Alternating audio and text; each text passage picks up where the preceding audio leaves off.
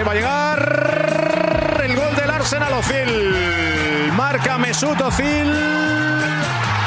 El envío al área, al remate. Y ahí está el primer tanto del partido. No lo celebra, por supuesto, Aaron Ramsey. 0-1 para el Arsenal.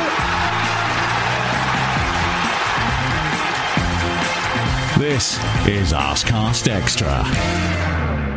Got your homework? Yeah, I've got my homework. You got your homework. Hello, everyone. Hello. Welcome to a live Arsecast Extra. Yeah. Yeah, goodly evening to everyone. Goodly evening, indeed. Or goodly whatever time of day it is to the people who aren't listening as well. I think we've got to pay them some respects tomorrow. Do we? Nah, forget it. It's all about the people. It's all about the people here tonight. So, Fair enough. So, I assume you were at the wedding on Saturday, were you? I was, yeah. I was in the gospel choir. Did you not notice me? I was stood at the back.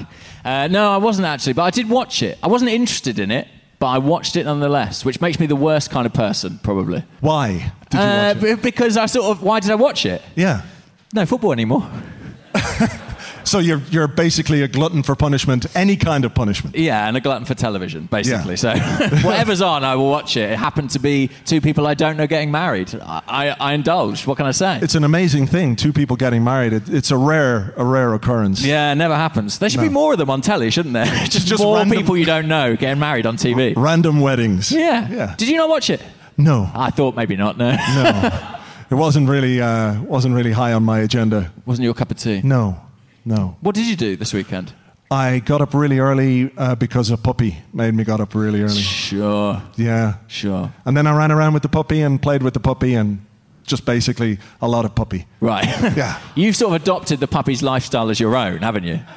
Apart from the urination. Pooing in the garden. Yeah. I'm trying to cut that out. You were doing that for years before.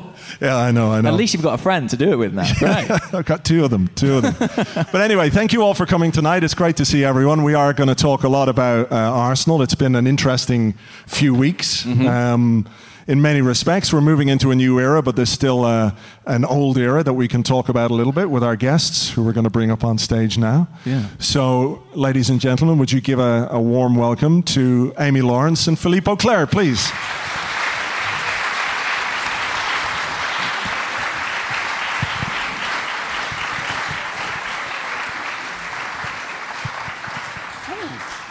Very comfy. You got the comfy one. We made James sit on the bad chair. I mean, people who are listening to this won't understand, but they've all got lovely sort of leather armchairs, or maybe pleather. I don't know if it's real. I've got a little plastic chair that I have to sit on. It's good for your posture. It's very good for my posture, to be fair. I'm not going to hurt myself doing this. Well, we'll see. There's a long time to go. There is, and it's quite the drop off this stage. So. Anyway, you guys, how are you? Not too bad, thank you very much, Andrew. Good. Thank you for asking us to be here tonight. Just a little bit frazzled, I think, by everything. Yeah, it's been eventful. To say the least, yes. Yes. To say the least. And trying to make sense of it is not that simple. I think we've all been through the Wrangler over the last 3 weeks. Yeah. Wrangler, Wenger, you know. Wenger Wrangler? Yeah, Wenger Arsene Wrangler? I don't know. So, Philippe, let me ask you, the last few weeks since we had this announcement about Arsene Wenger leaving, how have you felt about the way it's all played out? You know, I deliberately didn't ask you on the podcast because I knew we were doing this, so I'm curious to just your general feeling before we get into specifics. I think I went a bit, you know, when there's this Simpsons episode in which Homer Simpson is told, you know, you've only got like 5 months to live, and he goes through every possible reaction you can possibly have within 30 seconds. Yeah. And that's about me. So the first one was surprise, because I don't think anybody was expecting the announcement to be made at that time. The second was resignation and perhaps relief. I said, yeah, that's what should have happened perhaps, you know, 1 or 2 or even 3 seasons ago. And then there's a sense of grieving starting to, you know, to kick in, and the fact that you realize you're going to be through this mourning period, basically. And you realize what Arsene has brought to the club, and then suddenly you are able to take perhaps a more objective or more sensitive, more rational view as to what he has brought to the club, and then you start grieving. I think it was a wake when he talked about being a witness at his own funeral.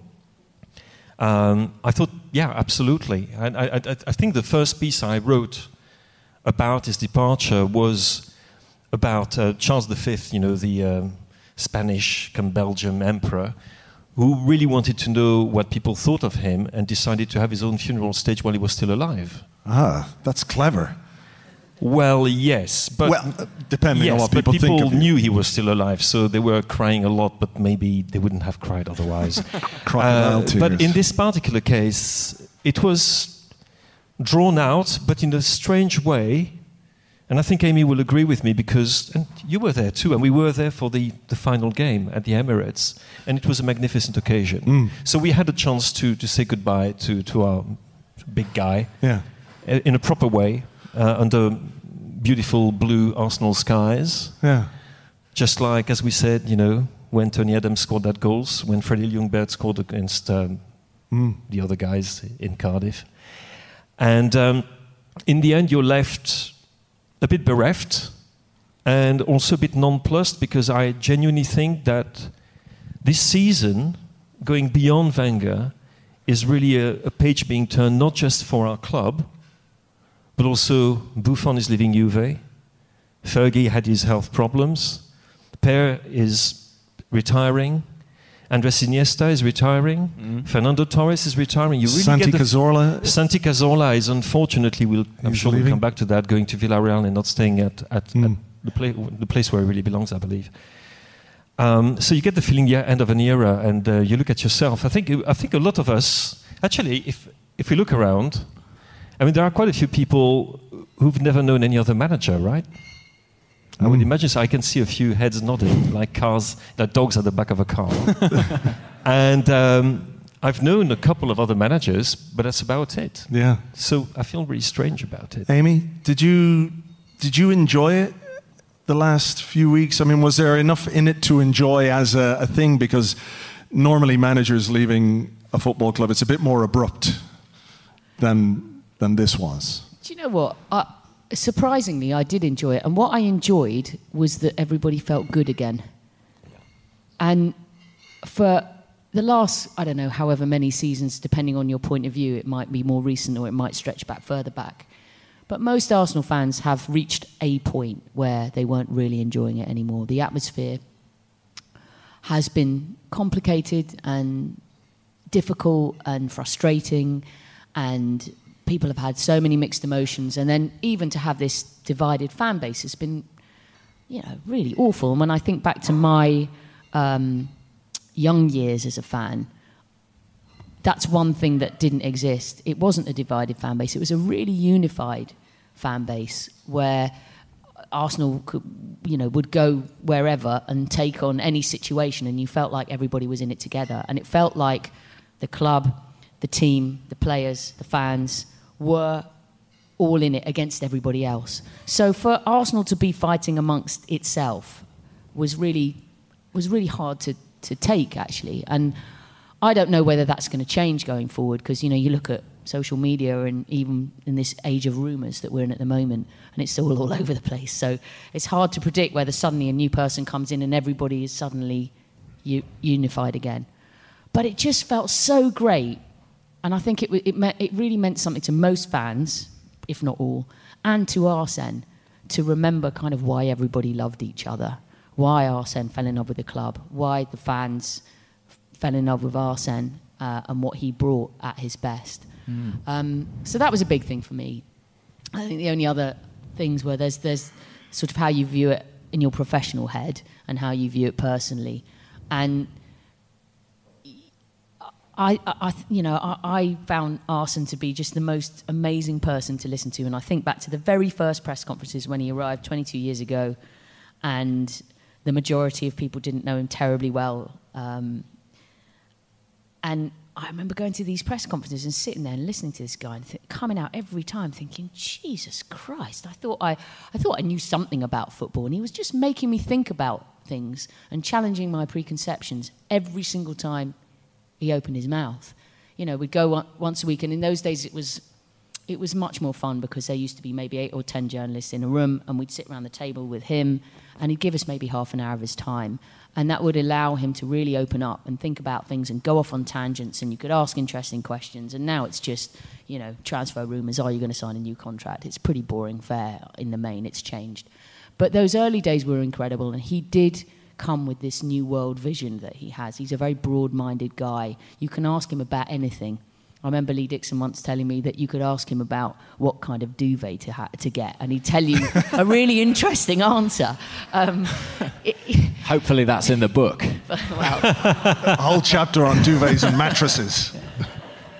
So I think in the end, anyway, basically, apart from duvet,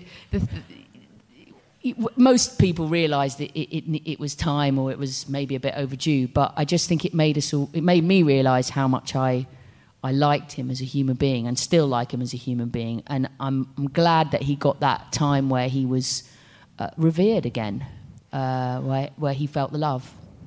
One thing I wanted to ask you, Amy and Philippe, because you've spent a lot of time in Arsene's company in press conferences or interviews, is what do you think this period of time meant to him? How do you think it affected him? Do you think he enjoyed it? Would you go as far as say he enjoyed it, or do you think he found it difficult? What was your impression of how this experience played out for Arsene?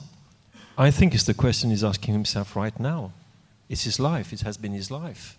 I mean, people exaggerate when they say that there is no Arsene Wenger between, the moment that he leaves his house and goes to the training ground, goes to the game and so forth, that he has no life. He does have a life. He doesn't talk about it. It's a very private life.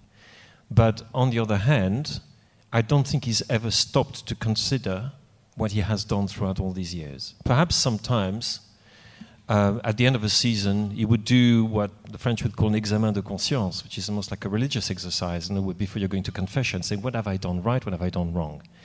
And he used to do that, he's always done that, and he's probably still doing it right now, but it would only be for a couple of days, think about what he'd achieved or not achieved, and then take decisions.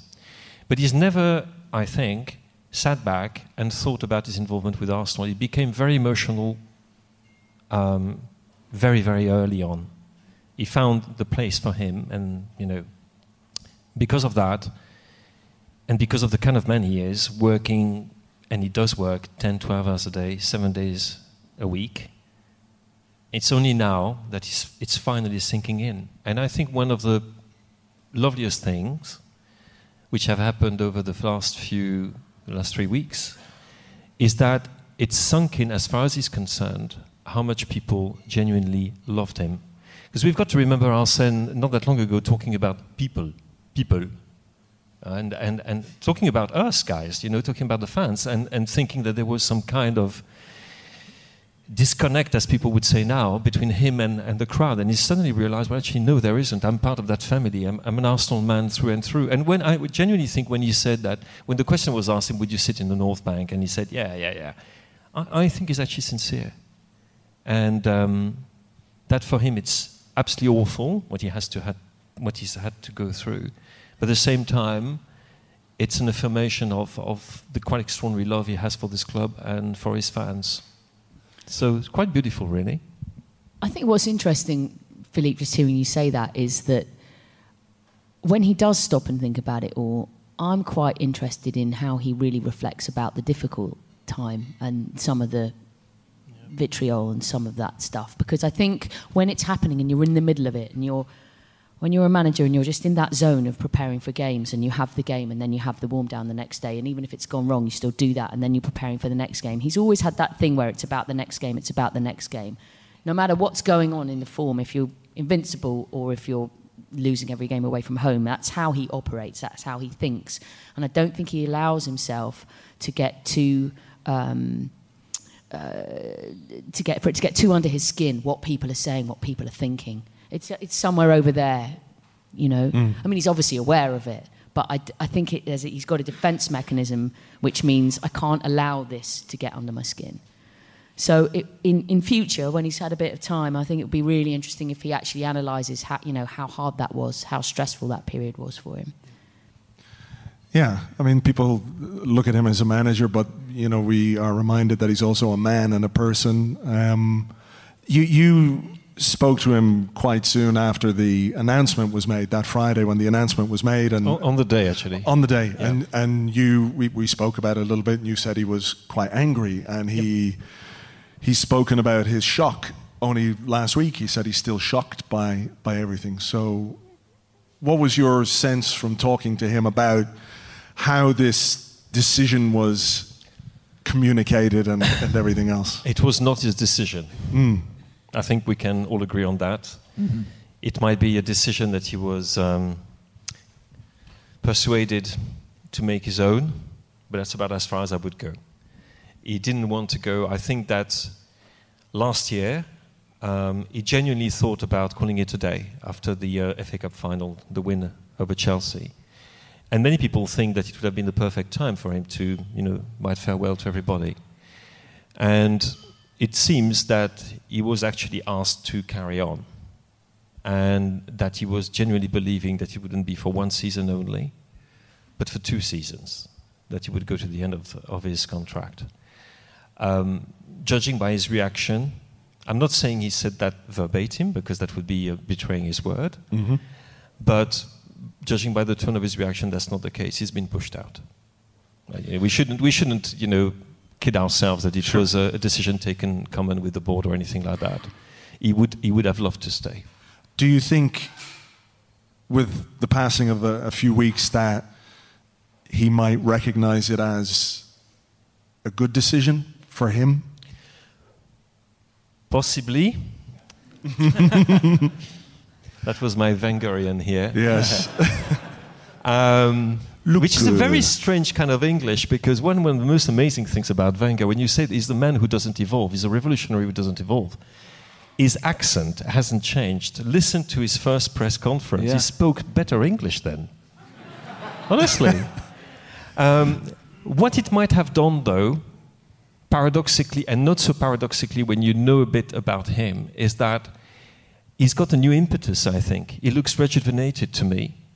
Whereas the Arsene of the last few years, very often you felt, I'm talking to an old man here, it changed, because sometimes after a great win, after the 2-0 against the unmentionables this season, he was actually looked really happy and had a spring in his step and so forth. Sometimes he looked like he had a winter in his step too. And now it's quite different. I think he wants to show people that he's still got it. So I'm absolutely convinced he's going to bounce back and go to another club. Yeah, you think? I'm absolutely convinced he's going to try his darndest to do that, and not to manage a national team, not yet, but to find a club in which he can have a short to medium term project in which he's going to show people, you know what, I can still do it. I can still, I can show those guys. Amy, with Arsene gone, and we can talk about who is going to replace him or might replace him. There's a very clear power shift, I think, was illustrated by the decision to hold a press conference the day that the announcement was made, and Ivan Gazidis was the guy who gave that press conference. He put himself front and centre. I think we can... In the manager's chair. In the manager's chair in the press room, yeah. Well... but... we don't need to read between the lines too far to see what's going on here. And we have, obviously, new structures being put in place with a director of football and a head of recruitment from Borussia Dortmund, which seems to be just recruit from Borussia Dortmund at the moment, but hopefully he'll expand his horizons a bit. Do you have confidence that this new structure can work? I don't know, because we're all waiting to see how they deal with their first major decision. Well, the first major decision was obviously involving Arsene moving on, but the repercussions of that, who comes in, it inevitably is going to be a culture shock, because things have to change. I think what's interesting about it is you can be emotional and you can judge it with all those feelings that you have, but when you talk about a new structure being in place, that was needed. You have to say that that's probably the right thing to do, to evolve and not be running the same kind of a way that you were running in in the 80s or 90s back at Highbury. You know, the game has changed radically since then, and Arsenal needed to have a shake-up, and it's really doing that. And it's not just, obviously Arsene is the most ginormous part of this change, but you can look around at the other jobs that have gone at the training ground, some of which were not expected at all. There's change at youth development. They've obviously waited a year for Per Mertesacker to hang up his boots and go and take over Hale End. So there's lots of stuff going on. And when, you know, while the focus naturally is going to be who is the new manager, stroke head coach, stroke whatever we call him, you know, there's going to be a whole bunch of new people around, and how quickly they can create a new culture or evolve the culture that's there or shake things up. We've just got to sit back and hope and watch and see how everything, you know, it's like throwing everything up in the air. It's all coming back down differently, and we don't know what that difference is really going to look like yet. It's interesting, isn't it? Because Mislintat, if I remember rightly, came in before Christmas last year. It was kind of November. Yeah, November, time. yeah, absolutely. And then Raul Sanllehi was February kind of time. But it's difficult to discern precisely what kind of authority they have had. Do you know what I mean? With Arsene still in place for the second half of the season, I think Mislintat's influence is pretty clear. When you look at the transfer policy, you look at Aubameyang, you look at Mkhitaryan, and you look at Mavropanos. Yeah, absolutely. But Sanllehi, you know, we've only heard from him in that fans forum meeting. We don't know how those two have integrated as a pair. We don't know how they work with Gazidis. We don't know how involved or not they are in the appointment process. So it really is, next season for Arsenal, one of the great exciting things about it is how many unknowns there are, and the main one is about the head coach. But I do think there is this other unknown of how does this entire management structure manage to collaborate, and how do they come together, because they haven't got a shared path, they haven't got a shared history. It's a new partnership, and it's essential, isn't it, for Arsenal Football Club that they make that click and make that happen. That's not an easy thing. The magic that Wenger had with, say, David Dein is not commonplace. You know, that sort of relationship is not, you don't find that all the time. Yeah, I mean, they do have a big job on their hands to work together and to work as a team and to work effectively, and you know, to bring in the new manager, a new head coach. Do you see, Philippe, a big distinction between head coach and manager in terms of what the job entails? Very much so. And also what I find rather interesting is that they seem to be going towards the strategy of the head coach when most of the other Premier League clubs are going to the strategy of the manager.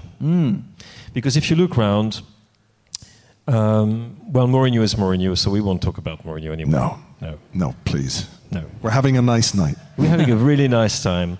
But if you look at Manchester City, Pep Guardiola has just signed a new deal. For the first time in his life, he's going to stay more than 4 years, probably, and perhaps more than that, at the same club, shaping almost every aspect of the club strategy in terms of, certainly in terms of the football itself, not in terms of financial and political strategy, which is, we could talk about that, but we won't talk about it. We're having a nice night. Exactly. You look at Tottenham, they're desperate to keep Mauricio Pochettino. Same thing, there is a football strategy at work here, which has already been there for 4 years, so we're looking long term. You're looking at Liverpool's Jurgen Klopp, same thing, long-term strategy, where the head guy, the head coach, is very much in charge of the way that the club is going to be run, including transfers and so forth. Arsenal seems to be going towards people who will be very much employees of the club, coaches rather than managers. So a bit against the grain of what the other clubs are doing in the Premier League, successful clubs. I could actually take examples elsewhere in the league, like Sean Dyche with Burnley. People were there for a long time with a project, and the manager is the person who devises and delivers the project. It seems now we're more going to, okay, we need a head coach to coach the guys, put the team out, but we'll look after the rest. So which is one of the reasons why it's so, we were all on tenterhooks wondering, are we going to get an Arteta type kind of manager? Are we going to get an Emery type, an Allegri type, a Sarri type? Because all of these would be indicative of completely different strategies for the medium and long term. It does seem like we're getting an Arteta type more than any of the others, because I don't know about what you guys think, but to me, all the names that have been out there have been, I'm not convinced there was that much interest in anyone else beyond Mikel Arteta. Maybe Allegri, if they could have got him, but Patrick Vieira was a name who was mentioned. I'm not sure there was any real contact with Patrick Vieira. We think that there was none. Yeah. Yep. So there are names put out there into the ether to make it look like there's been a process or a consultation process or a real thought gone into it, when maybe the idea all along has been Mikel Arteta to bring this guy in and to put him into this structure. Is there something to be said, Amy, for that being a positive, that at least it is a clear idea, while you can have reservations about how it might work, given that he's never managed a game, etc., but at least it is a clear idea? But if it was a clear idea, and if they really had that courage of their convictions, did they really need to go through doesn't that become even stronger if you say, this is our guy and this is why? I just think that, for all that you're saying about the different, the shades of grey in the management structures, Philippe, it's quite hard to look beyond the fact that the guy, and he might be absolutely immensely talented and have a huge, bright future, but he still hasn't managed a game of football. And, in the end, you can call it head coach all you like, and you can say that your job is just to look after the players on the training field, get them ready for matches and try and win those matches. That's it. We don't want you to have to worry about anything else. But that's not realistic in the football world. A head coach, even in that position, someone in charge of that situation, still has to manage. They have to obviously manage the players, and by that I mean manage their personalities, manage their issues, their problems, their concerns, their fitness, has to manage agents, has to manage us lot in the media, probably annoying them quite a lot of the time, has to manage expectations from the fan base and the atmosphere and what's going on out there in the wider world. You cannot just be a head coach if you are the figurehead and you are in charge of picking the team of a major club, in my humble opinion. You could ask Amy. So I mean, and it may well be, if it is Mikel Arteta, that he's brilliant at all that managing aspect. Let's hope he is. But it's a huge leap of faith because he's never had to do it before. Aren't they just applying a North American model? I think When you go to an NFL, which is what the model that Kroenke Senior and Kroenke Junior would know about, you can get rid of your head coach twice a year if you want to. You've got a guy who's in charge of the draft, you've got a guy who's in charge of statistics, you've got a guy in charge of the defense and the offense and all this. Everything is incredibly compartmented. And it may be that they want to bring this model over to the Premier League and because they think it works. In which case, having somebody like Mikel Arteta is not going to cost as much money. I think the fans would welcome him anyway, because he's been one of ours. He's one of ours. You want to give him a fair crack at the whip, and if it doesn't work out, let's just get somebody else. I think that's right. I think I've heard the Arsenal model called sort of a continental model, the new model we're adopting. But I think you're right. It's much closer to a North American way of being, and that makes sense. That's what the Kroenkes know. And I've spent the past few days kind of talking myself around to Mikel Arteta due to, frankly, a lack of alternatives. But I'll be honest, when Amy said then, he hasn't managed a single football match, I felt physically sick. Like, as she said it, I was like, oh, God, that's true, isn't it? And it is such an... I think he managed one, didn't he, when... that's just a story, isn't it? That's just a piece of shit that they put on the website. Like, he did manage one, and it was against Arsenal, and they won. That's nonsense, surely. That is, yes, you're quite correct. Yeah, sorry. Also, anyone could beat Arsenal, do you know what I mean? That's not hard. But I think, there's so much involved in it. Like, you could be a sensational one-to-one coach, and there's evidence to suggest Arteta is. Fernandinho has said as much. There's been a lot of talk about Raheem Sterling, his improvement under Arteta. But there is so much more involved, and whatever your job title is, it was really interesting watching Thierry Henry's interview about Arsene Wenger when Arsene stepped down. And it was all about the side of management that we don't see, dealing with players on a day-to-day basis. How much of did he call himself a pain in the arse, Thierry? A pain in the arse or neck, one or the other. Right, one or the other. Either can happen. So it's sciatica of some kind. And basically, he made that point, and I sort of think Arteta has never been in that position, and he's never been the front man. I desperately want him to do well if it is him, but I must say it's a huge, huge ask. It would be a huge ask of anybody. And however good he is, he's going to need to be sensational to be a success straight away. Yeah, I mean, that's the thing. There is a level of expectation, isn't there? But he's going to need time, you know. Yeah. Philippe, you're talking about in America, and they can just replace them if it doesn't work, whatever. But that goes against the idea. The idea, if you're going for someone like that, is you have to be patient. You have to give that person the time to find out the manager or head coach that they really are when they're at the sharp end and the decision and the buck stops absolutely with them. You know, he's going to need that space. He's going to need patience. He's going to need backup. He's going to need some really good people to work with him on the coaching staff in this kind of situation. And he's going to need the club to turn around and say, you know, we want you because we don't want to have a manager every year or two.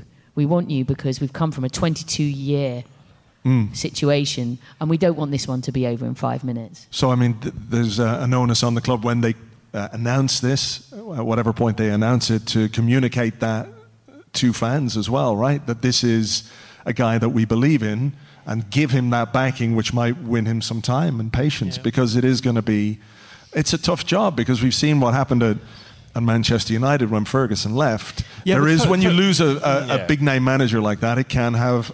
There is an element of how much lower can we go. But they were champions. No, I know. They won the league by a record actually at the time. What was a record number of points as well. Even though they were not a very good team at all, they were aging. It was the last of Ferdinand and Vidic and all these people. But you could say that in a way they're following also a German model, because it's not by chance that we've got Sven and the other guys coming in.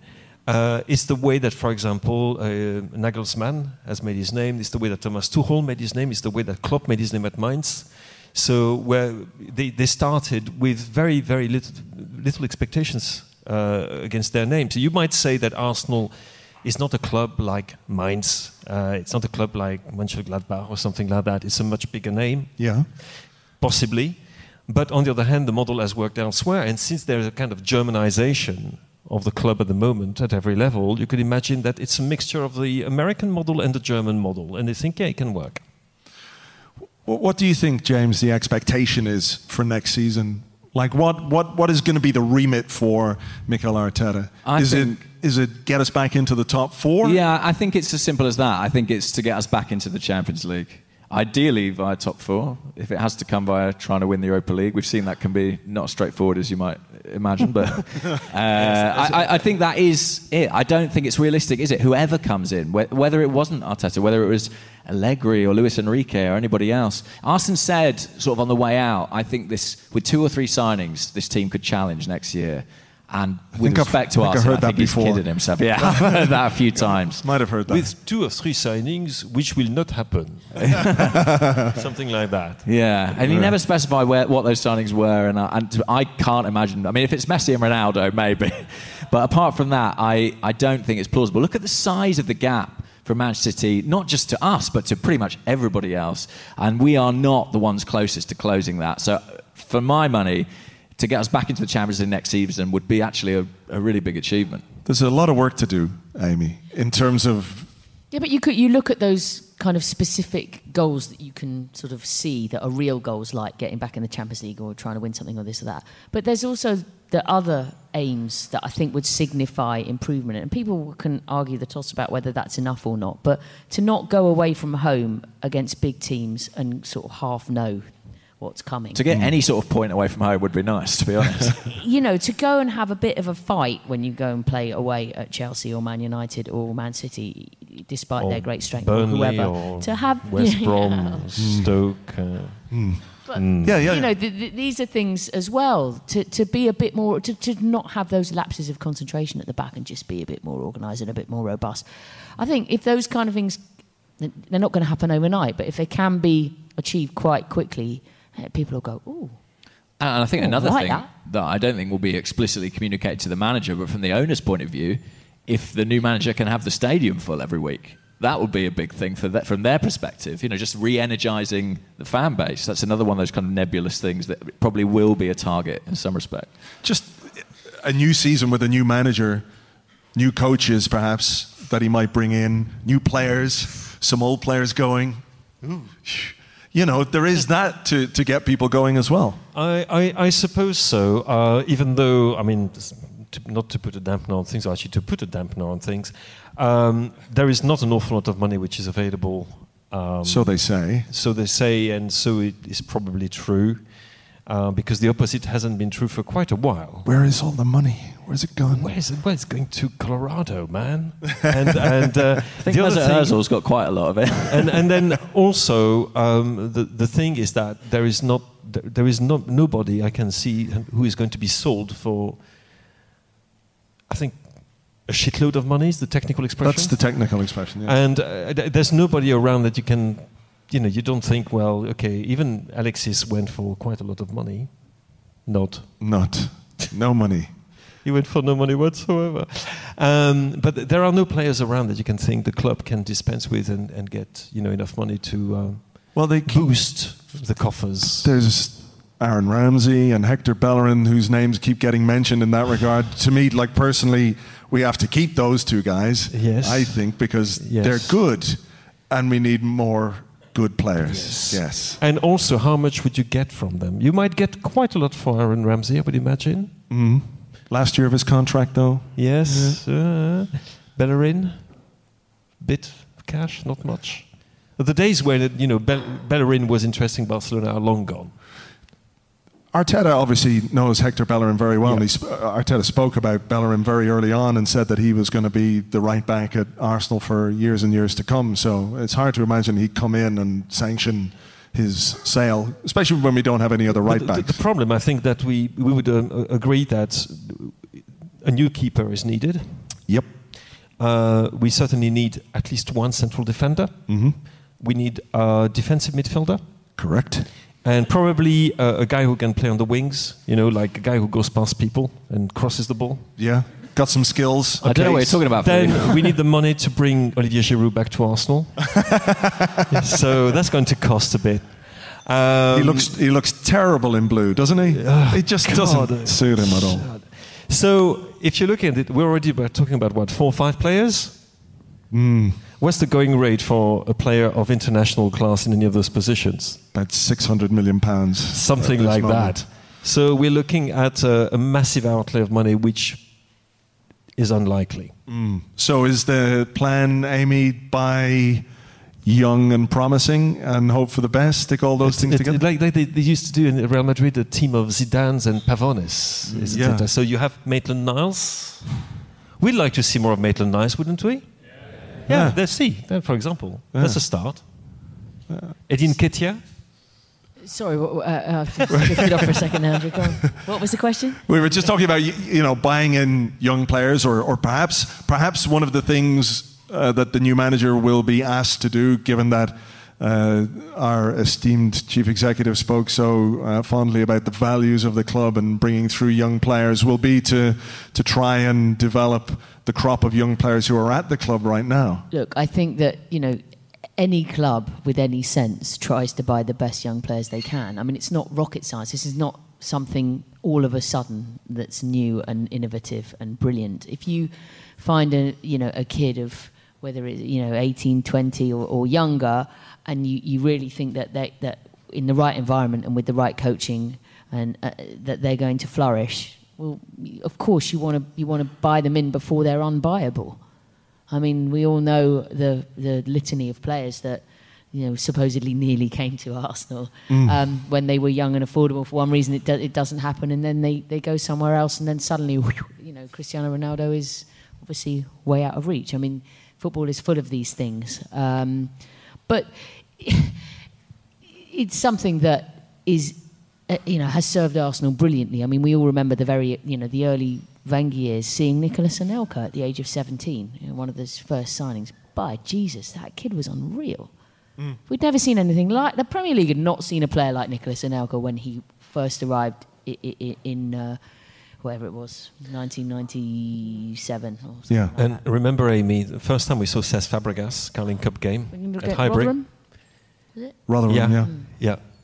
And I think you told me on that day that Amy I did. don't remember what I did yet. And they had done the stats Enlighten me. analysis on Prozone, and he had come up with, he was 17 at the time, with the most astonishing figures they'd ever seen for a player of that age at any stage. And he proved to be a wonderul player for us. What we should do is get the guy who found those players. He sounds like he can spot talent. But I think the whole point about Sven Mislintat is that's supposed to be his clever thing, is finding the guys just before they're going to be brilliant. That was his kind of calling card. Exactly. But again, if you're going to do that, if you're going to give the keys to the team to some young players, as you say, there's a number of positions that need to be addressed, and if most of those are going to be filled with, assuming it's not another 29-year-old from Borussia Dortmund, somebody who's young and got loads of promise, they need time. So I'm very interested in the messaging that comes out when the new man is unveiled, and whether or not that's part of the whole message that comes across, because it does need for everybody to buy into it, for the bums to come back on the seats, for the atmosphere to be, engaged again.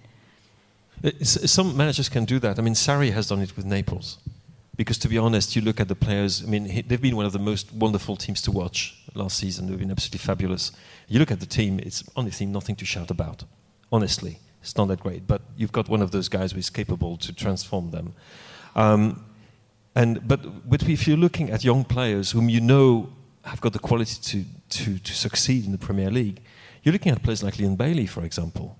And how much is Leon Bailey worth today? 80 million, something like that? Probably. That's after one season where he's basically exploded in the Bundesliga, which is where they're looking for all their players. So, you would like to be confident, but a bit like Amy, I'm not too sure. I think we're all a little bit cautiously optimistic, might be. That's one way of putting it. With the emphasis on the cautious, yeah. Yeah. All right, well, look, what we're going to do is take a little break. That's part one. You guys can go get a drink at the bar. We're going to come back with part two, and we're going to have questions. We'll open it up to the floor. So we'll be back in about 15 minutes. Think of your questions, guys. Cheers.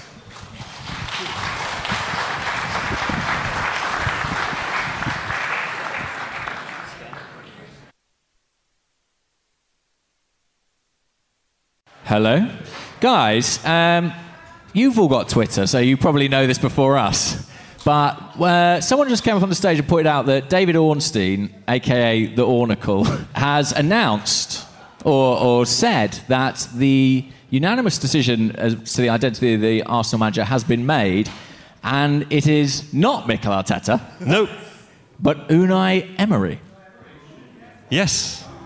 Well, that went down really well, didn't it? And there were the welcoming cheers of the... So, we'll be re-recording the first part of the Arsecast. You can forget about it. They fucking just ruined that first half of the podcast. Some of you might want to rethink your questions, or... This is what happens when you do stuff live, guys. Things happen.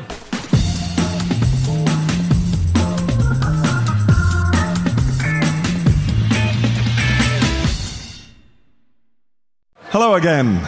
Just like to take this opportunity to thank David Ornstein and Arsenal for ruining the first half of that podcast.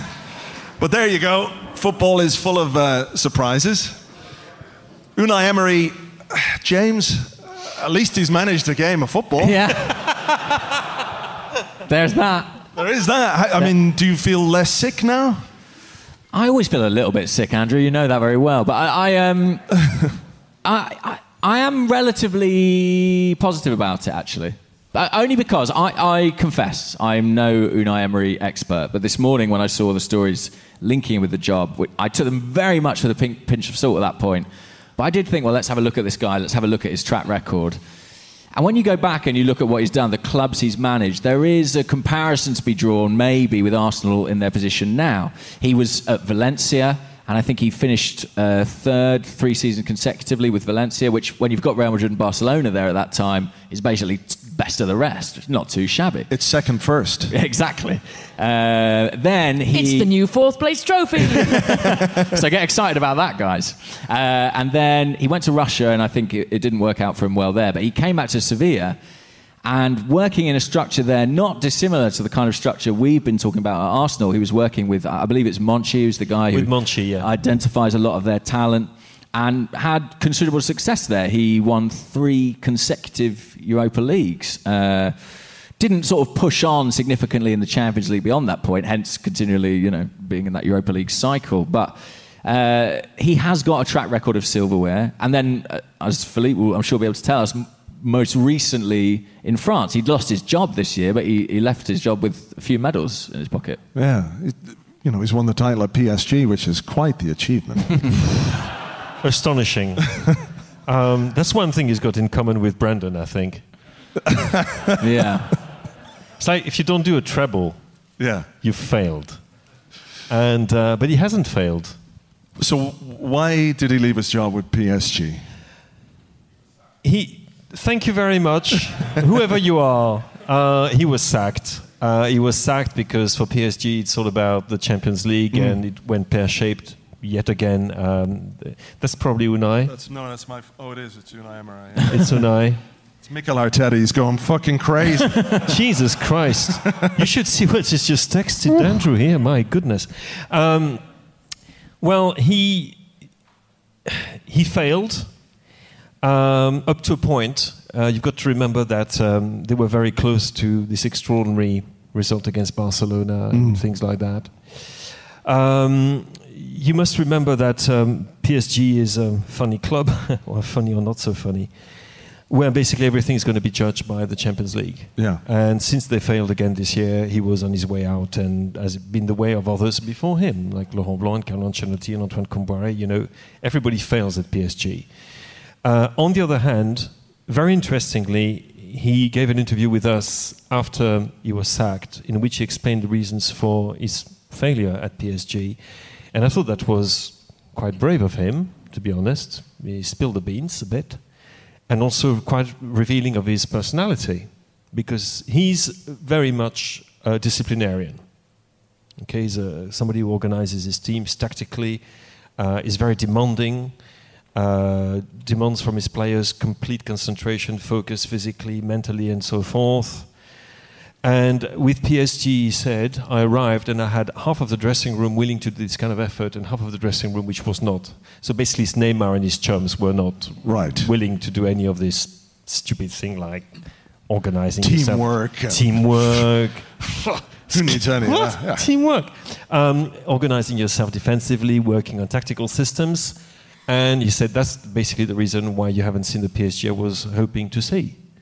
So he's going to be in a very different situation if indeed it is he, because...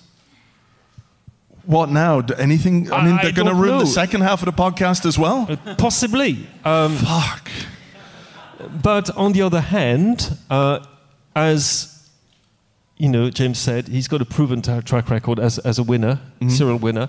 In Spain, people have said that he didn't quite have it to cut it in the Liga when he was with Sevilla, that perhaps he didn't achieve as much as he should have with the group of players he had. On the other hand, you can't fault the record in knockout competition in Europe. So I think it's a pretty interesting and exciting signing. Don't you think? I think so. I mean...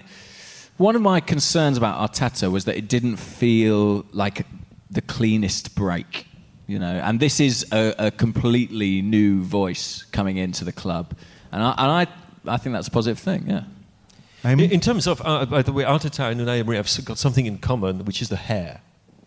Oh yeah? The amount of time they spend on their hair, the amount of oil they put on it is absolutely phenomenal. We would not know anything about that, Philippe, in fairness. Nobody up here. Well, look, we'll see what happens. It's a bolt from the blue.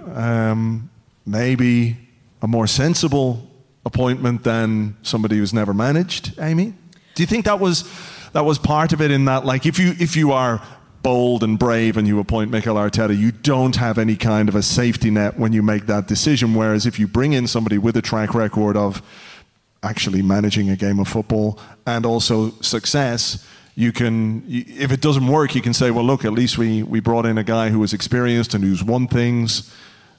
Do you think that was a consideration? I'm just sitting here trying to digest the fact that I've written a massive piece about Mikel Arteta being an Arsenal manager, which was commissioned last week by The Guardian, along with several other articles with different aspects of new Arsenal manager Mikel Arteta, which are obviously... I'm not sure it's a cut and paste job, really. But, Find and replace. Anyway, sorry, I digress. I think that... I mean, it's interesting because when the Arteta rumours became very strong, the main... I think it was obvious that the thing that was very difficult to get over was the not managing a game of football before. With I read a piece the other day. Someone said about what is experience. How do you gain? What does it mean? How do you? And what Philippe just said about one of Emery's strengths being discipline, being this trying to instill these tactical ideas and demanding of his players and all this kind of stuff. In many ways, the dressing room that he's walking into. That's exactly what they need. Whether he's the right man to be delivering that message remains to be seen. But they're crying out for a guy to tell them exactly what to do, to get hold, to make them feel confident defensively, that they can be robust and not a bit panicky and not maybe losing concentration, to make them feel that they have a plan that they can enact on a difficult pitch and try and get a result. And I think that they're going to be so receptive to a new voice whose strengths is that. It is absolutely a clean slate now for everybody, isn't it? Because Arteta, even if he was going to come in and be ruthless and, put himself in the position of manager and not former teammate, he knew a lot about the players, or most of the players that were there, whereas Emery will know some of them obviously by reputation, but he's got to come in and make an assessment and a judgment of these players by working with them. And he's very precise in his preparations, and you can be sure he's one of those guys who has dossiers on absolutely everything. And I would say, if you want to have an idea of what he's like as a manager, I would tell you to watch, I think it was the first leg of the tie against Real Madrid. In France, he was absolutely slated for a couple of changes he made, where Zidane basically made some changes which were decisive.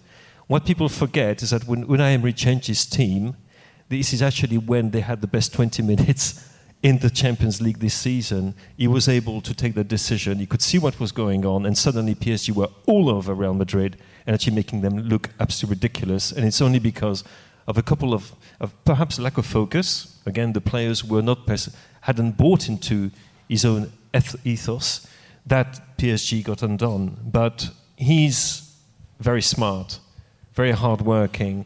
And as to the fact that he doesn't speak very good English, may I remind you that another manager, Spanish-speaking manager, who works in a club which is, didn't speak a word of English, more or less, when he arrived in England, and hasn't done too badly since then. Carvajal just got sacked by Swansea. I'm joking. Yes. I'm joking. Well, look, will we do some questions, or do you want to... Yeah, the only other thing that's interesting, we were talking in the famous first half of this podcast that may or may never be broadcast, about the three men brought together to make this decision. And I think that, we all made these big, I'm guilty here by the way, big judgments and assessments based on, if Mikel Arteta is the guy that they come to when you've got Ivan Gazidis trying to flex a little bit of muscle as chief executive. You've got Raul Sanelli, who's come in with his contacts in his Barcelona background, and Sven Mislintat with his contacts in Germany. I was a bit like, wow, if you're going to make this decision, surely Ivan Gazidis is going to do a bit of listening to these guys, because they've been out working on the kind of football coalface, if you like, involved in these kind of decisions in the past. And then you think, Arteta. But Arteta seemed to be a Gazidis choice because of the rapport they had at the club previously. because Gazidis, it was easy to come to the conclusion that he was maybe drawn to this as an idea, as to be, this is going to be my discovery. You know, this is the guy, I've seen something in him. So after all that thought process, if they end up coming up with a completely different plan, then all my preconceptions are just bollocks. So it's quite interesting that you realise that perhaps the three of them, they've sat down together and they're not necessarily doing things exactly as we'd imagined. Right. Well, maybe it speaks to somebody being able to turn around and say, this is not a good idea, you know. Maybe this isn't the best appointment we can make, so we'll see. It's mad, isn't it? Yeah. I mean, this whole managerial appointment process, as fans, we've really been pretty much in the dark. You know, there's been all these kind of false leads, and Allegri, all the talk about Allegri, and all the talk about Arteta, and then this has come in the last 24 hours from nowhere. But then when you think about it, that is a bit of an Arsenal trademark, isn't it? An appointment from the blue. That's not necessarily something new. Apparently, he only arrived in London last night, that's what I've been told. Do you think they'll put Mikel Arteta in charge of the Man City-Arsenal game again next? That will be interesting. Yeah, I doubt plenty of motivation. I doubt it. Will we do questions, James? We'll do questions, yeah. Let's do it. We've got a radio mic there. Let's just check it's on. Oh, it is on. Exciting. It is on. Brilliant. No wires. Okay, so what we'll do, you guys stick your hands up. I'll come to you. Tell us your name and your question. Fire away. We'll start in the front row because these guys got here early doors. I think it's fair. Hi. Hi. I just wanted to say that I'm not surprised that we haven't gone for Arteta if that is the case, because I always felt that if it's Gazidis' choice and he puts in Arteta and it doesn't work out, then it really puts the pressure on him. But if you put in somebody that's tried and tested, then, it's a logical choice. You know, it didn't work out, I'll move on to the next one. Self-preservation a little. A little bit, yeah. So I just, in the back of my head, I just wasn't quite sure it was going to be Arteta as strong as it looked. Yeah. My question is, apart from sort out the defence, what one thing on or off the field would you do if you were Arsenal manager? The only one thing? Or the most important thing? The most important thing. Like, I think I wrote something on the blog the other day about Mikel Arteta installing a bit of bastardosity into the team again. And I know it's one of those great intangibles that you can't quantify in any way, but just a slight change of culture, less niceness. Keonitis, yeah, perhaps. Yes. Perhaps. Laurinaitis. A bit more Laurinaitis. Like, yes. Close your eyes and just think about that moment when Cristiano Ronaldo is bombing down the wing at Highbury and Lauren sends him spiraling into the air like a satellite. And he lands on the, you don't want to see a guy hurt that badly or anything. I just mean, that kind of uncompromising attitude to our players and the way that we approach games. Obviously, there are personnel issues, there are tactical issues, there are organizational and disciplinary issues, but I'd just like to see a bit more discipline, frimpongicity. No, less frimpong. No, definitely not. Definitely not frimpong. Well, Xhaka tries but he gets sent off and stuff when he does it. But just that, a change of culture slightly. That's what I think. Vice, I believe it's called. Bit of Vice. Bit of Vice. A bit of Vice. Miami Vice. Yes, something like that. Don Johnson for manager. Okay. Anything you would do in particular? I think you've summed it up pretty well. Okay. All right. Okay, next question. Let's see, hand somewhere here. This guy. Let's go over here. Hey, man, what's your name and what is your question? Hi, my name is Pav. First question, do I get a refund for the first half of this podcast? Absolutely. No problem. Thank you. What are the top 3 things you guys are excited about the next season? Top 3 things to be excited about? Amy, I'll let you go first. Having to write that piece again? Thanks. Just something new. Even if there are things that go wrong and things that are a bit disappointing, it's going to be a different kind of wrong or a different kind of disappointing. I think it's just the fact that there's going to be a new chapter that nobody knows what the themes are. You know, we're really... I think there is an excitement now that feels, you know, maybe slightly different to potentially if it was Arteta, where I think there was a bit more... You talked in the first half about cautious optimism. People weren't quite sure that they could really get excited or behind this thing because it just seemed like such a shot in the dark. Whereas, obviously, any managerial appointment comes with risk. It doesn't matter who it is. And you just want to see... look, the guy went to Spartak Moscow, it didn't work. Every managerial choice, it can be a great marriage, it can be a not bad marriage, or it can be really rocky and really awful. And you want to see that this man and Arsenal click and there's something going on there. I think that's the first thing to be excited about, that the idea that something new is coming and that it clicks quickly. I'd say myself to see some of the younger players being able to blossom in an environment that is more disciplined and more defined, certainly tactically speaking, because something that you'll hear almost any pro who is over the age of 28 or 29 talk about is the way that the new generation of professional footballers relate to their own job and how they depend on very strong guidance on the field, far more than perhaps generations before them. And I'm thinking, and there are a few players like this at Arsenal. I mean, I mentioned Maitland-Niles. I really have a very weak spot for him because I genuinely thought the first time I saw him, this guy's got something. Same thing for Mavropanos. I think we've seen him a couple of times. He got sent off beautifully. Welcome to Arsenal, young man. Absolutely. And you think, actually, with the right kind of environment, these are players who could really show us something.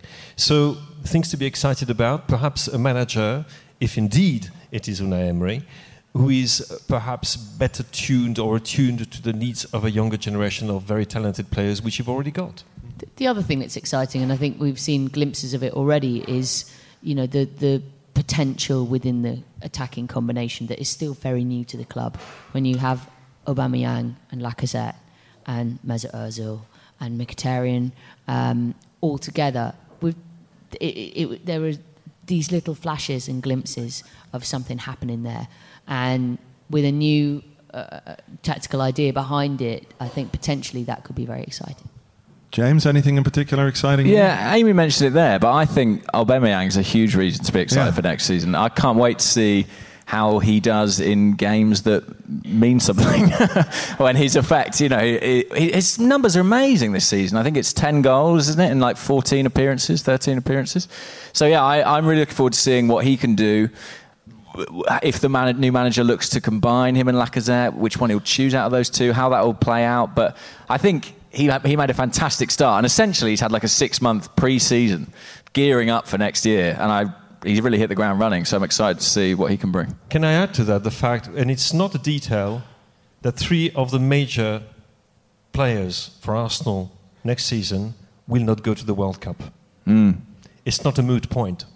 Mkhitaryan, Lacazette, Aubameyang will be rested and fresh, unlike most of the guys from the other big teams. And there's a real chance here. I mean, honestly, I'm not joking. There's a real chance here. You've got to start the season really full on. Pre-season tour is going to be awesome. Yeah, it's true. Yeah, Dublin, I believe. So, whoa. Everybody come to Ireland. We'll have a drink or two. Cool. Hi, man. What's your name and what's your question? Hi, I'm Ishmael. Every season before the season starts, we sit down. There's about 4 of us here, and we decide what position we finish, and we have a little wager. There's nothing on it. I just want to ask the panel individually, where do they think we will finish? And that will impact, because the last 10 minutes we found out somebody's new. For your record, I've said 3, Dave said 4, and Terry said 6. So, typical Terry. Such a negative Nancy.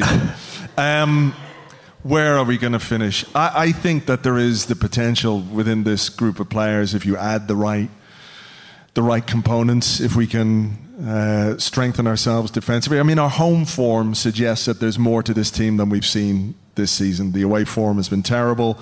So with tactical organisation, discipline, all those things that our new friend Unai Emery is going to bring, we hope. Just wait for the next message thing. Fourth. It's fourth? Yeah. Okay. Yeah. All right. Yeah, I'll vote for that. Okay. I'll vote for that. A lot will depend on the way the Europa League is treated and obviously the recruitment. I mean, to make any kind of prediction anyway is a bit silly at this point. But provided not only that we recruit the right players, but also get rid of the ones that we should get rid of, I can see that happening. Why not? Who do you think we should get rid of? Now look, you brought it up. I want to be cruel. But I think that certainly in central defence, there's at least one player that, honestly... Yep. I think so. Amy, where are we going to finish? I hate to be a classic sit on the fence. Don't be a Terry. I just think it's too early to have an educated judgment, to be honest. I think the week before the season starts, you can usually be a lot clearer. And it'll be a slightly more interesting... Even then, it's been difficult to do that because, of course, the transfer window historically has been open till the end of August. But I think this season is the first one where it's supposed to finish before the start of the league. So I think we'll all know what we've got to work with then. The only thing I would say is I get a bit frustrated sometimes with the fixation with the top four, simply because I think there are now 6 teams who are entitled to go into every season thinking they should have a jolly good stab at it. And the simple maths tells you that 2 of them are going to be disappointed. And I think, apart from Man City at the moment, who so obviously would justifiably see it as some kind of divine right to be there at the moment, everybody else, it's 3 from 5. And, trying to predict at this stage who those 3 are going to be is tricky because we just have to see how things are panning out in each individual season of each club. Particularly and I really wouldn't want to guess. Particularly for the North London neighbours who are going to have to very, very tricky summer to negotiate. Yeah, when Pochettino leaves and when Mourinho, goes to war with the squad and they, tie him up and put him in a car boot and push him off a cliff, we could take advantage of that. We could do that. Yes. I hope they film it, by the way. From the inside. Oh, yeah. With a GoPro camera. Absolutely. Okay. Yeah, with sound on. I want to hear the screams. James, where are we going to finish next season? Oh, I don't know. Okay, next question. Yeah, next question. I've got no idea. I'm going right over in the corner. Okay, hey man, what's your name? What's your question? My name's Sam. Some more breaking Arsenal Twitter news. No. They've been getting serious with squad numbers this evening. A few updates. Petr Cech is the new number 1. Hector Bellerin's the new number 2, and we have a new number 4, which is Mohamed El Neni. Whoa. Andrew, get writing. Andrew Allen's here. Got to get Arseblog news. Shirt number stories, Andrew, they're gold. Specifically about the number 1, do you think Petr Cech taking that number on, does that change any plans you may have for a goalkeeper this summer? Look, I think that it's impossible to imagine a situation that... the structure of, we've been talking about, of recruitment has not been discussing the goalkeeping situation, and I would be surprised if the new incoming manager stroke head coach has also not got a view on this. I think it's hard to see that it's in any way logical for Arsenal to go into the next campaign with the same 2 main goalkeepers. It's unlikely that you would get 2 new goalkeepers in. So I think it makes sense that there is a vacancy. If Petr Cech's got the number 1, that would suggest that perhaps David Ospina will be moving on. I mean, if you were to ask me to choose which one to keep from the 2... Go on. I'm asking you, which one would you keep of the 2? Petr Cech. Yes. Because I think if we are bringing in a new goalkeeper, perhaps it might be somebody who fits into that profile we spoke about before, where it's a young player with potential, and Cech is obviously vastly experienced. He's tall, he's got arms that work, and those are important qualities for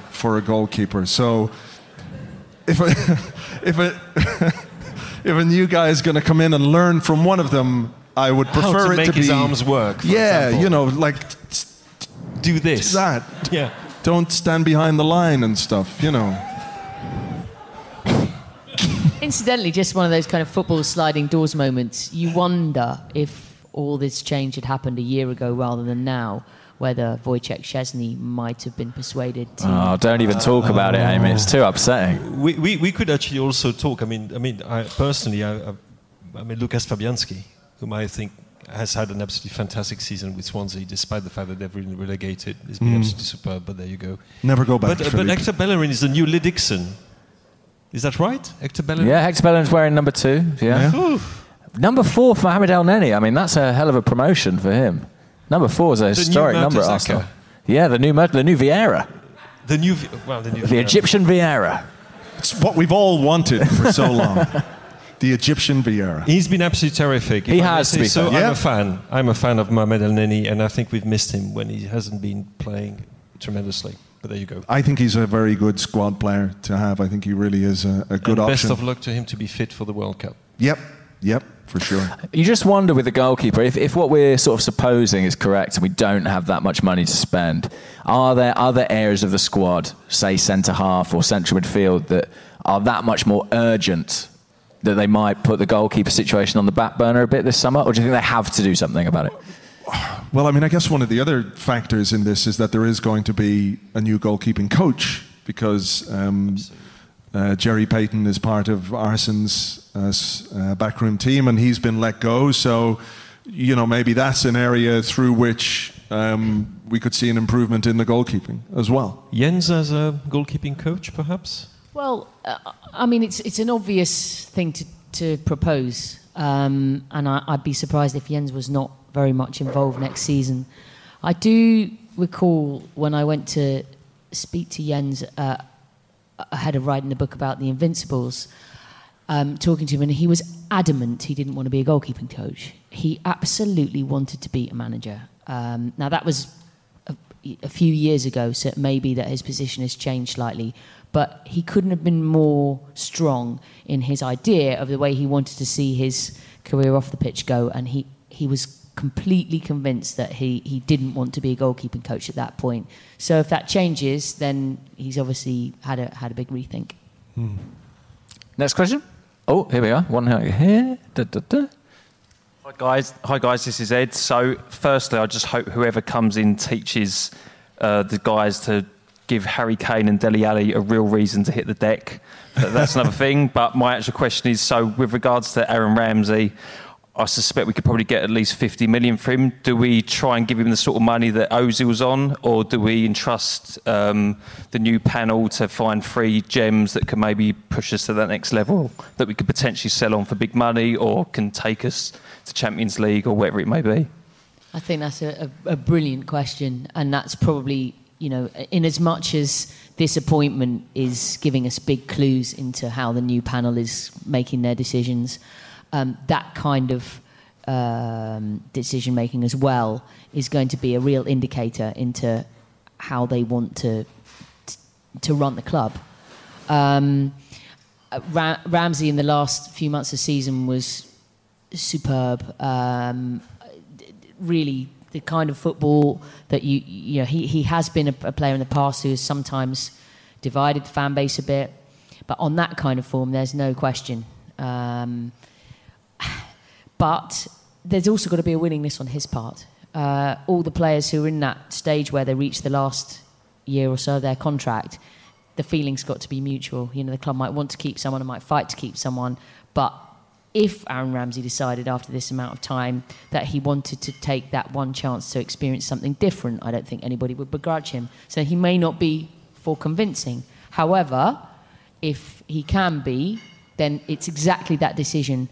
Have we got 3 younger players that we think are going to be superstars and we need that 50 million to spend on them now while they're 18-19 years of age, or do we keep one of the stellar players of recent months? And we'll learn a lot from that decision, I think. Yeah, I mean, I think midfield is an area that has been a problem for a couple of years where the balance has not been right, and also the formation is probably not the one that is ideal for a player like Ramsey. When you look, when has he been absolutely amazing? It's been with Wales, actually, in a completely different setup. And with Arsenal, we see him from time to time, and when he's at his best, you genuinely think the team should be built around that guy. He's got something the others haven't got. He's got a sense of goal that the others haven't got. He drives like others don't do. He's also incredibly indisciplined. And you wonder, which is my question, because I would answer the question with a question, is there something in Ramsey that is worth persevering with in terms of discipline on the field? Because he's a liability. Personal opinion, you might not share it, I still don't know what his best position is, which is a typical Arsenal question, isn't it? And do you play him as part of a 2 in a 4-2-3-1, and then you decide basically you're not playing 4-2-3-1, you just have got one guy who is there in front of the back four, and good luck to him? Do you play him as a number 10? And if you play him as a number 10, what do you do with Mesut Ozil? You put him on the left? He's probably sick though anyway, Mesut. Probably, or he's got a back problem, or he's got a tattoo which is, is not healing properly. So there are all these questions around him, and it's the Arsenal of the last 5, 6, 7 years. Tantalizing, but you don't have an answer to that. Yeah, I do wonder. But you wouldn't get 50 million for him, by the way. You wouldn't. 1 year on his contract, you wouldn't. I just wonder maybe if. Who is going to buy Aaron Ramsey for 50 million? Question. I don't know. Well, exactly. Would one of the big clubs in England buy him for 50 million when he's got 1 year left on his contract? I think his fitness counts against him in that respect. He's 27, something like that. But he's got those hamstring problems. Yep. That might make someone a bit cautious about investing that level of money. Yeah. It's a tricky one because arguably Arsenal's two best midfield players are Aaron Ramsey and Mesut Ozil, but they both have kind of a cost to them as well. Sort of what Philippe's saying about Ramsey being a little bit structurally of a liability.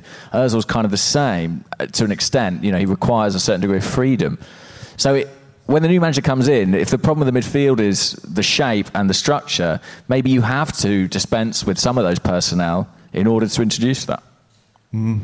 I do wonder as well, maybe if the Jack Wilshere situation, the fact that he's now set to sign a contract when it seemed for a while that he wasn't going to sign a contract, or the terms weren't agreeable to him, whether new terms that were more agreeable to him were made on the basis that they're aware of what Ramsey might want to do or what his situation might be this summer. As you say, there's got to be a willingness on the part of the player to sign a new deal, Yeah, and I mean, we'd all love to be that fly on the wall of the conversations that have gone on or would be ongoing between the panel, as your man over there brilliantly called them, and the new manager. And in that sense, if they're going through the squad and are they having these conversations, what would we do with this particular guy? It's very obvious to turn around and talk about the ones that you might want to bring in if you can afford them, and the ones that you'd maybe like to lose if you can get rid of them. But it's those ones where you can't so easily make a clear decision. Who is going to make that call, for example, on whether it's Aaron Ramsey stays with a big contract or whether it's trying to cash in? Is that going to be the new manager? Is that going to be Raul Sanelli or Gazidis or a combination of?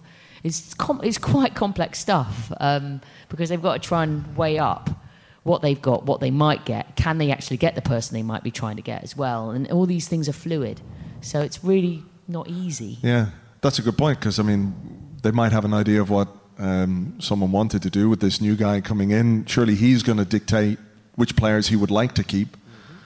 Like if he says, we've got to keep Aaron Ramsey because he's a great player, then maybe that just changes the whole dynamic. So we'll see. We'll see. Any questions right at the back here? I've been to that guy. I'll go over here. Cool. Hey, man, what's your question? Hey, I'm Vanig. Thank you for everything. Thing is, my question is, now that seemingly we have Unai Emery on board, are we in that much of a mess? This guy had unlimited resources at PSG, and if we offer him the kind of money, like the 50 million which is on board, that wouldn't get the right thumb of Neymar. would he want to join? Are we in that much of a mess? Especially you mentioned we have Aubameyang, Ozil, Lacazette, even Xhaka I consider a great player. So that's my question. James, you go first. Are we in a mess? Yeah, I mean, I guess we are in a mess. We're always in a little bit of a mess. As relates to Emery, though, and PSG and the money he had available, I think you have to look at that as a relatively unique case within his career. I think you have to look more at Valencia and Sevilla and his track record at those clubs when you look at how he's going to operate at Arsenal, because he's no longer with the club where he's got the most wealth in the league. This isn't a PSG situation. And if anything, that has seemed to suit him better in the past. So I don't think you can argue with the calibre of the appointment, really. I think it's on paper, it looks like a strong choice. But, you know, these things it's all about chemistry. It's about how he clicks with the club, and it's almost impossible to predict. It's not Unai Emery who decided to sign Neymar or to sign Kylian Mbappe. Let's put it that way. True. And the weird thing about the Arteta situation is the first lines that have come out about it since the news about Emery have suggested that it broke down over him wanting more say in transfers. Now, obviously, that's speculation at this stage, but perhaps Emery is more malleable in that respect, more willing to buy into this kind of structure. Yeah, I mean, the crux of the question is, are things really that bad if we're appointing a manager who's had success, and we do have some good players and attacking potential? So could be worse, no? Couldn't it? Could be worse. Could be worse. And also is a guy who is not a kind of fanatical thinker in terms of tactics, as in my system is this and that. And no, he tends to work the way he organizes the team according to the qualities, individual qualities of the individual at his disposal, and not the other way around. So. Nothing to say about that. Nothing bad to say about that. Cool. Any questions over this side? Tayo, how you doing, man? Yeah, good. Hello, I'm Tayo.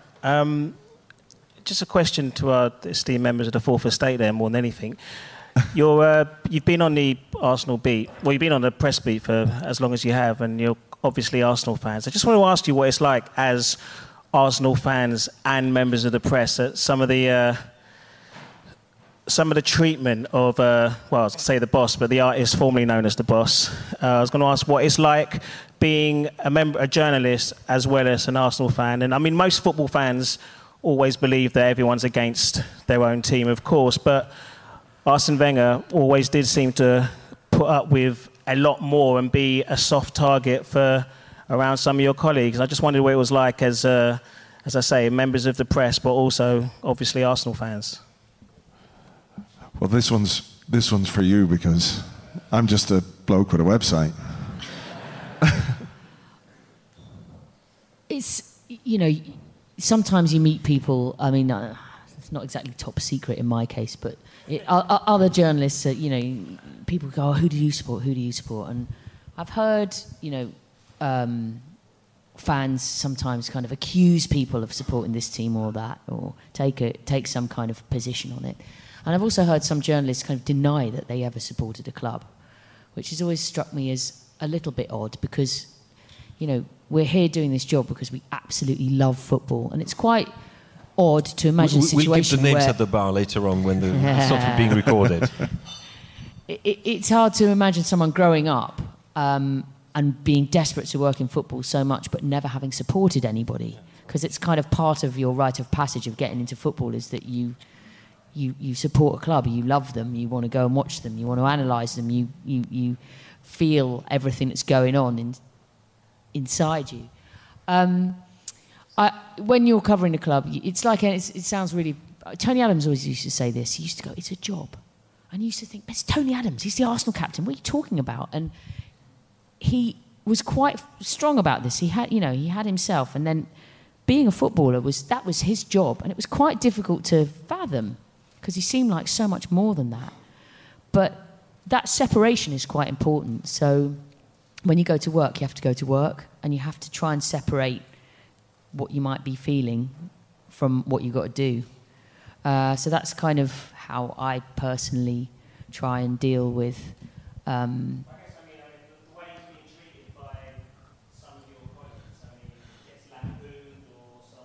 Well, one thing which should be remembered, it's not just valid for Arsene, it's valid for other managers as well, is that the English press was more or less controlled from Carrington, i.e. Old Trafford, i.e. Alex Ferguson. Okay? So he's enjoying this. That's what I wanted, yeah. No, what I mean by that is that if you were part of Alex's, circle of nice guys, you had the stories, you had the access and so forth. And it's true, by the way, of loads of things in the football world as well as, coaches. He had this network. Arsene was very much le chat parmi les pigeons, right? Of course. Of course. So you have to remember how Fergie reacted when Arsene went on the scene and threatened to kick Manchester United off their fucking perch, to quote Sir Alex. And therefore, there were people within the press corps who are very close to Fergie, who had a perhaps not entirely disinterested attitude towards Arsenal and Arsene Wenger. The fact that he was French as well didn't help. I could carry on like that for a long time. I won't. What was that thing you said about Arsene? He's the what? The what pigeon? What was Le chat parmi les pigeons, the cat among the pigeons. Okay. So what's the equivalent expression for Sir Alex Ferguson? What's the French catchphrase for him? On the other hand, you can perfectly I tried. And I would say that. I mean, you have to be fair. It was not Sir Alex Ferguson giving orders or anything like that. It's just a dynamic that was in place, and which has been in place for a long time. When you're the new guy and the new kid around the block, you've got to make your space known, and you've got to get people to respect you and treat you properly. And the fact that there were cliques around certain clubs more than others does explain some of the treatment he received over the years. And I don't think that's being nasty to Sir Alex or to others, by the way. It's just, it was the natural order of things. And that might explain for me why he certainly, at times, was not treated as fairly as he would have been, being somebody else, from coming from a different country and managing a different club. I think there are a couple of other things at play, and because Arsene is quite reserved, when he first came over here, you would find certain managers who always answered a question from anyone in the press by saying that journalist's name. Oh, yes, Sam, or even a nickname. But Arsene doesn't do that, never did. It's not his style. He wants to keep that professional distance. And because he didn't get pally with them, because they couldn't get close to him as a way that they were used to, with other journalists, who many of whom they'd known for many years, with the managers who'd go back with a Harry Redknapp or a Sam Allardyce or whatever, and it was pally. The journalists would have maybe, when these guys were playing, or younger managers, gone for a drink with them and had lots of off-the-record chat. And Arsene was a world away from all of that. So I think there was inherently some sort of almost he's a bit distant. He could even be considered slightly, patronising, which I don't think it was in any way. But I think I could see why some of them might have thought that it felt very different to what they were used to. So I think there was never that same kind of affection in the same way. What is absolutely true, though, is I remember press conferences where he was asked questions with a tone that would never have been used for some other managers, and that is absolutely true. There was a definite lack of respect from some corners. And that's their problem, to be absolutely honest. Names at the bar afterwards. Yeah. Not even worth mentioning, because he's gone out in a blaze of glory with 10 titles and 3 Community Shields, because he doesn't count, like Jose, Community Shields amongst his honours. And he has had the last word. All right. Nice. Next question. I'm actually going to go with this side because I haven't done that yet. Hey, man, what's your question? Yeah, just wondering what you guys think about coming back to the Emery potential appointment. Does this strike you as reactionary? Because the reports that are coming on Twitter, just looking at my phone recently, is that Arteta turned the job down and that they've kind of just gone for Emery. And I'm kind of slightly underwhelmed about the appointment, to be honest. Genuinely, I don't know what way to take it, because it's a surprise. Because everything had pointed to Arteta, that was what was being put out there, and I don't know how to really judge it yet. We'll have to wait and see what comes out in the wash over the next couple of days. Who do you think is going to be the first to go for a bad pun like Emirates? Emirates, oh yeah. The Emirates Stadium? When we have a really dull 0-0, it'll be Emery board. Yeah? Nice. That's nice. Yeah. That's very nice. That's as much as I've got. Yeah, sure. Amy, any thoughts on that at all? I mean, I can't imagine Arteta turning that job down. Could he really have done that? That's a giant thing for him to do, if that was the case. Look, we don't know yet, so we're kind of just we're going on speculation. We might never know. I mean, there were rumours, like, do you remember when Luis Enrique was 1-2 with the bookies? Yeah. And there were people who were telling me, it's got nothing to do with what they're deciding, what they would decide. It's got to do with the bookies planting a few stories to make a lot of money, which they did. Just talking of bookies, there might be someone on this stage who might have put a bet on someone who didn't get the job. Yeah. Philippe. Have you lost a lot of money, Andrew? Or? No. It'd just be a shame, all that Patreon money down the drain. Yeah. I put it all on. Put the fucking house on. Any more questions over this side? We've got time for a couple more. There's one about right. 10 minutes left. And one right here. Here we go. Hi there. My name is Bobby. I've only been following Arsenal for like the last 8 years, although I've lived in London for 20. So I missed all the glory years and have only known a divided Arsenal fan base. How long do you think fans will be patient with a new appointment? And if you were the manager of Arsenal, or rather Ivan Gazidis, what would you do to try to unify the fan base? Or is that really a kind of vain thing to even try to do? How long will people be... I hope people will be patient. But there's... I won't say a culture of impatience, but a lot of people have made hay out of impatience and sort of being there probably contrarian. People who are already impatient and he hasn't been named yet. Yeah, of course. Arsenal Fan TV are probably already broadcasting people swearing about Unai Emery or something like that. That's what all the sirens are outside. Look, I would hope so, because I don't know that too many people thought... I think there must have been some who would have liked Arsene Wenger to continue, but the vast majority of people, from my experience and interaction, thought that this was the right time for him to go. So if that's your point of view, you've got to give a new guy time. And when Arsene Wenger was appointed, someone posted a headline from one of the tabloids back when, and it was like Arsenal at war, Arsenal, I can't remember exactly what it was, but it was about Arsene Wenger being appointed, because everybody was waiting for Johan Cruyff to be appointed at that time. And Johan Cruyff is, such success as a player, what he did at Barcelona, the style of football, and it was like, oh my God, Johan Cruyff is going to be fucking amazing. And then all of a sudden it's Arsene Wenger. So maybe the outlet wasn't there back then for people to express that, but that's the difference, I think, now, is that there are these outlets for people to make themselves heard. I think I saw the same clip from, I think it was from The Sun at the time, and the piece was written about this kind of Arsenal fans up in arms about this new foreign bloke, and they had a reaction quoting the Arsenal Action Group, which was basically one bloke back then. This is how far we've gone. But just in answer to your original question, I'm slightly concerned in terms of the amount of patience that will be afforded the new person, simply because of the social media world that we are living in, which is not exactly renowned for its patience in any circumstance.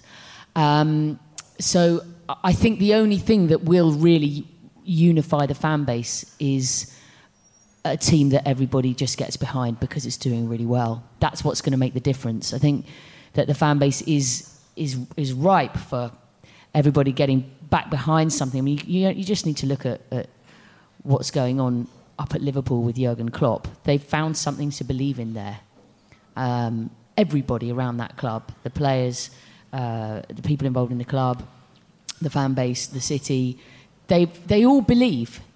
And somehow it's going to just take the team to go on to click and go on some brilliant run, and people will start to believe again. But I think until that happens, there will be people who just take a position because they take a position because that's what social media is. Mm. Yeah, I mean, you have to be, or there's this perception that you have to be one way or the other. The middle ground for some people does not exist, and I think the people at the extremes, whichever end of it, tend to shout the loudest and somehow become representative of the fan base when the reality is very different. I think most people can take a more nuanced view of most situations regarding the club. So I hope that, look at clicks and headlines and everything else, it's easy to make those out of those extreme points of view, but I hope that, some of the people who write the stories and write the headlines will have a bit of cop on in that regard, It won't happen. Okay. Well, right. I think we got time for one more, James. Okay, let's go right here then. Last question. Hi, it's Matt. Are we kidding ourselves? Can Arsenal really ever push on with Kroenke at the top? Oh, good question. Last question. I think it is going to be something we have to deal with, for sure. It's been a concern for me, anyway, for quite some time, that maybe in all the focus on Arsene Wenger, and you can understand why there's focus on a manager who's been there for so long, that maybe there hasn't been enough focus on what's happening at board level and who's running the club and what decisions are being made and why those decisions are being made. So we'll find out now that Arsene is gone, because that shield, that buttress is not there for them anymore. So I have concerns, that the potential that I think we have as a football club in terms of the stature, the stadium, the resources and everything else available to us, I do worry that we're not going to achieve that potential with Kroenke at the top of the club. Yeah, sorry, wrong mic. I would second that. I think we'll see a Kroenke out banner before we see an Emery out banner. I'll go as far as that. Yeah. Mm. Well, there was one flying over, what was it, Kroenke, you're next? Over the... oh, that's true. That was really quite sinister, wasn't it? Yeah. You're next, Kroenke. Kroenke, you're next. We're going to fucking get you, man. I'm going to drive this plane and you're into when you do that. Just someone get his phone and just leave answering machine. You're next. Yeah. We're going to get you. I don't... Yeah, what can you do, though? That was terrifying. Yeah, it was scary. It was really scary. But the thing is that you wonder how Kroenke is going to consider the club in the years to come. Is it just a kind of security against the building of that stadium in Los Angeles? Is it going to be the flagship of his of Kroenke Enterprises in sports, and therefore they've got to be successful? Exactly. We have absolutely not got a clue about that. Yeah. And also the situation, by the way, at the board within the shareholding has got to be resolved at some point. Because, we don't forget, we've still got the guy called Alisher Usmanov who is there. But what can anyone do with that shareholding? I don't know. I just don't like it. I think it's very unhealthy. It's been poisoning the club for a very long time. Mm. I don't see any way out of it. And I have to say, yes, when there are... It doesn't matter if it's American or whatever. There are very different kinds of American owners. If you see what... J.W. Henry is doing with Liverpool, you would think, actually, they're doing pretty well. But because they've got a clear idea of what they want the club to be in terms of their business, you can even get the same idea about Khan at Fulham. I think the pennies dropped, he's realised what he was in for. Mm. But with Kroenke, you just don't get this feeling that he's understanding what it's all about. The so-called custodianship. Do you remember when Gazidis was talking about that at the EGM? What a lot of bollocks. Honestly. I think complete bollocks. The only other thing to factor into this conversation is Josh.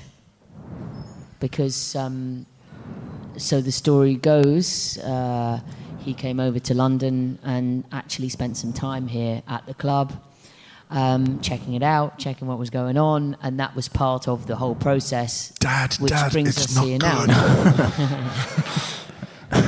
Yeah, but you know, if part of what's going on is that Stan Kroenke sort of bequeaths the club to his son to run or to be involved in, and it's conceivable that he might have a more active part in this new restructured club going forward. How much does he want it? Because if he really wants it and he turns around to his dad and says, this is what we need to do, it's going to be amazing, then maybe there's a shift in the mindset. Because otherwise, everything we've seen thus far in terms of the mindset from Stan Kroenke is not to push the boat out and take risks and really be, outwardly ambitious for the club to be successful.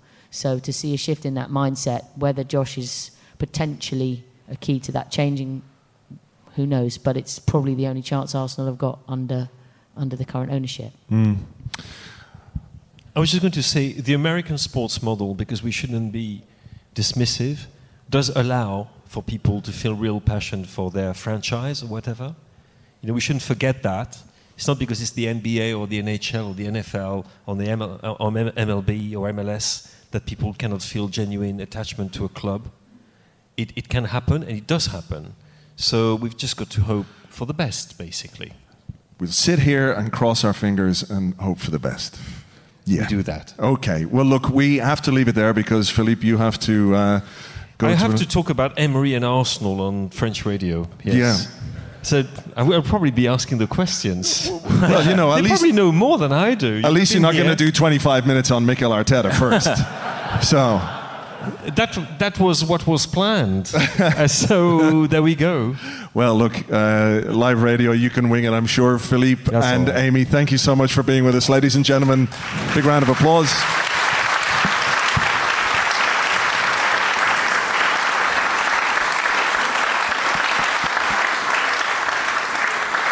Thank you all. Thank you all for being here. Thanks so much for coming. For coming out. It's great to see all of you again. We're going to be hanging around. Feel free to have a beer, stick around. Frantically Googling Unai Emery, basically. Yeah. And this will be available as a podcast tomorrow morning after some judicious editing. Probably not. I might as well just stick the whole thing out. Yeah. Maybe, apart from that bit. Yeah. Yeah. Look, we'll catch you on the next one. Thanks a million, guys. Cheers. Thanks, guys. Bye-bye.